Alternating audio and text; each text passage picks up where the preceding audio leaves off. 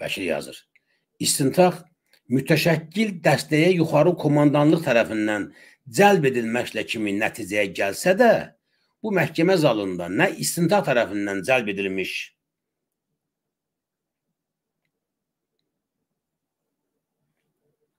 mütəşəkkil dəstənin rəhbəri, nə də yuxarı komandanlıq kimi cəlb edilmiş şəxsləri görmürük.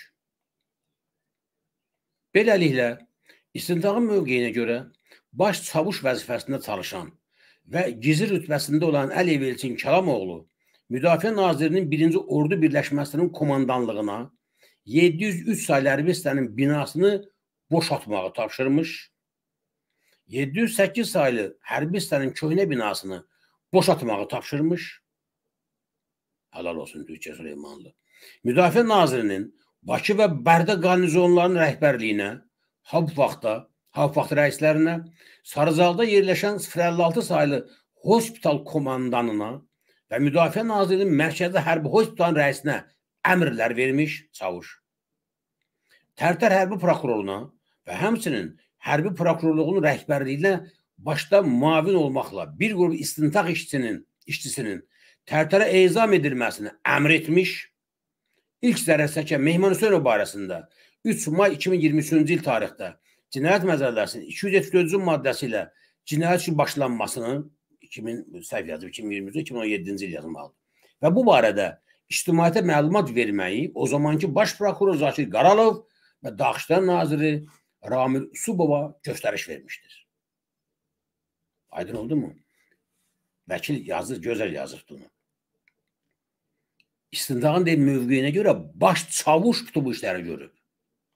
Çavuş generalar əmr edib ki, buranı boşaldın, onu gətirin, bunu aparın, nə ora xəbər verin, məlumat verin, cinayət işi qaldırın. Bir dənə baş çavuş edib bunları.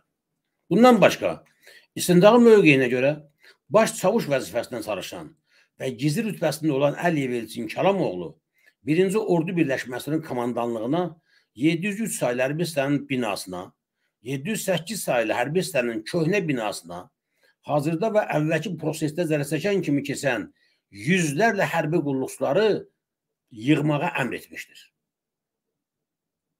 Bundan başqa, istintaqın mövqeyinə görə baş çavuş vəzifəsində çalışan və gizli rütbəsində olan Əliyev Elçin Kəlamoğlu Müdafiə Nazirliyinin hərbi dəruz qüvvələrinin rəhbəri Zahir Quliyevə 641 saylı hərbi hissəni 05 may 2017-ci tarixdə tərtərə ezam etməyi və qanunsuz istintaqda iştirak etməyi əmr etmişdir. Çavuş. Bundan başqa, istintaqın mövqeyinə görə baş çavuş vəzifəsində çalışan və gizli rütbəsində olan Əliyev Elçin Kəlamoğlu hazırki və əvvəlki prosesdə zərərçəkənlərdən bir çoxu barəsində Cinayət Məcəlləsinin 274-cü və digər maddələri ilə ittiham və həbs etməyi, ölənlər barəsində bəraət edici əsasları olmadan Cinayət Prosessual Məcəlləsinin 39.1.5-ci maddəsi ilə cinayət təqibinə xitam verməyi hərbi prokuror Xanlar Vəliyevə əmr etmişdir. Bütün bu absurd və Cinayət Məcəlləsinin 32-34-cü maddələrinin, Avropa İnsan Haqları Konvensiyasının 356-cı maddələrinin pozulması ilə ittihamın əsassızlığını nəzərə alaraq, həmçinin Cinayət Prosessual Məcəlləsinin 28-ci, 32-ci və 299-cu maddələrini əhbər tutaraq xahiş edirəm. Hazırki cinayət işi məhkəmə hazırlıq iclasından ibtidai istintaqa qaytarılsın.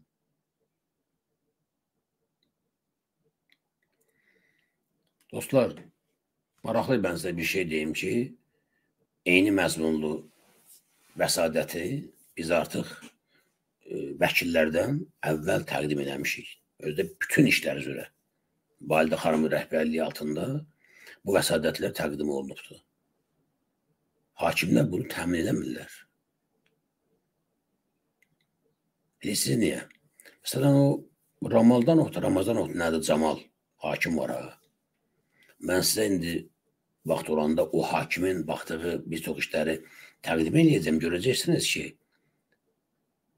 nə qədər belə qondarma işlər olub, hamısını həmin o Camal Ramazan oxtu zibildə o eləyib hamısını. O hakim deyil. O adam orada cinayətkar bu təşkilatın üzvlərindən biri də oturdublar orada. Məhz onun əli ilə bu işlərin hamısını məhkəmədən keçirirlər. Diqqətlə baxsaq görərsiniz ki, bu tərtər işində iştirak edən hakimlər var ha. Xanlar Əvəliyevin apardığı bütün saxta işləri hamısı onlar baxıblar. Eyni adamlar baxıb, müxtəlif hakimlər deyil bunlar. Deməli, öz adamlarını yerləşdiriblər, əvvəldən tapşırırlar ki, işi ver filan hakimə. Özümüz bilərik, və salam. Qanunsuz ittiham verirlər, əsas ittiham verirlər, hakimin biri təsdiqləyir, hökmü çıxarır, yuxarı məhkəmə onu təsdiqləyir. Və qurtar yetdi, bədbaxt Azərbaycan vətəndaşı haqqını qoruya bilmir. Bu istintaq geri qayıtma, iş geri qayıtmalıdır, bilsin niyə? İşin geri qaytarılması üçün bir neçə əsas var.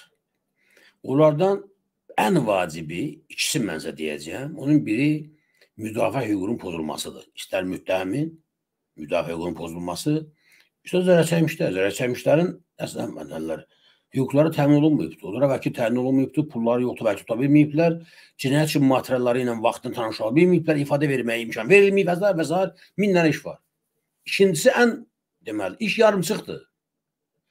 Sən mütəşəkkil dəstə deyib işi məhkəmə göndərirsən, mütəşəkkil dəstənin təşkilatçısı yoxdur. Ne zor bir şeylər. Sən yalnız icraçıları vermirsən, bəs bunun təhrikçiləri və bunun köməkçiləri haradadır? İşi belə vermiyorlar da məhkəməyə. Sən elə bil ki, fili ittiham edirsən, filin xortumunu göndəribsən ki, bunu sonra baxarıq.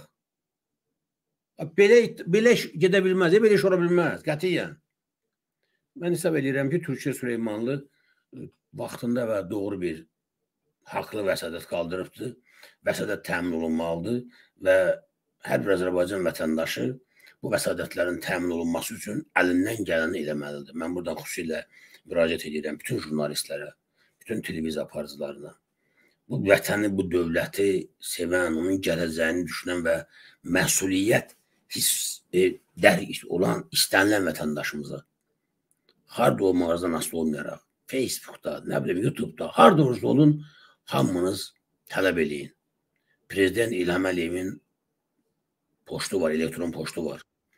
Ora mütləq yazmaq lazımdır ki, cənab prezident xahiş edir bu məhkəmənin açıq keçirilməsini və bütün cinayətkarların məsuliyyətə cəlb edilməsini təmin edəsən, an düşmürsən, konstitusiya basmısan, demirsən ki, kişi kimi xalqa xidmət edəcəksən, hələ ki, bir kişilik görməmişik İlham Əliyev tərəfindən. Çox təəssüf.